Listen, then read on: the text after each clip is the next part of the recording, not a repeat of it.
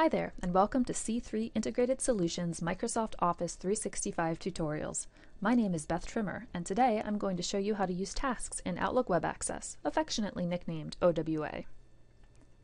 In this session, I'll cover how to access, view, and sort tasks, how to create, edit, and delete them, and some neat features of tasks if you've never used them before. Let's go ahead and get started. First things first. To access tasks in OWA, log in and then click the Tasks button at the bottom of the navigation pane. You'll now see all of your tasks as well as any other Outlook items you've flagged for review in the View pane. By default, OWA sorts your tasks by due date. Tasks with no due date are at the top, followed by overdue tasks, those due today, and then those due later. As you would expect, you can sort by other fields too by choosing the Arrange By button. For example, you could sort by importance so your high priority tasks are displayed at the top of your list. Highlighting a task in the View pane will display the task details in the Reading pane. Or you can double-click the task to view and edit its details.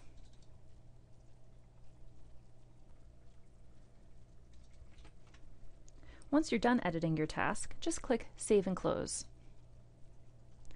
To create a new task, click the New button in the View pane, fill out the details, and, you guessed it, click Save and Close.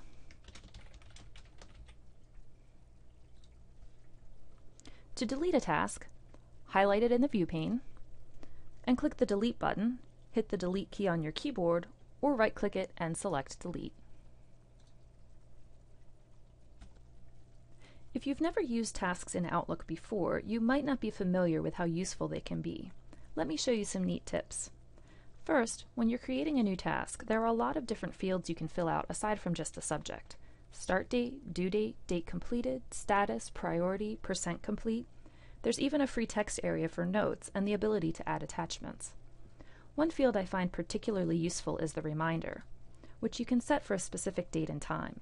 It acts like a meeting reminder with a sound and pop-up window. I also love using the repeat feature. This allows you to automatically schedule the task in the future, whenever and as often as you'd like. It's great for things you do on a regular basis, whether that's scheduling a weekly review meeting or submitting a quarterly report. As I mentioned earlier, flagging an email pops it into your task list, which is a great way to remind yourself to respond to someone or take action by a specific date. By default, when you flag an email, it assigns a due date of today, but you can change that by right-clicking the flag and choosing a different due date. Once you've responded or taken action, you can mark it as completed, which removes the flag but doesn't delete or change the email message itself.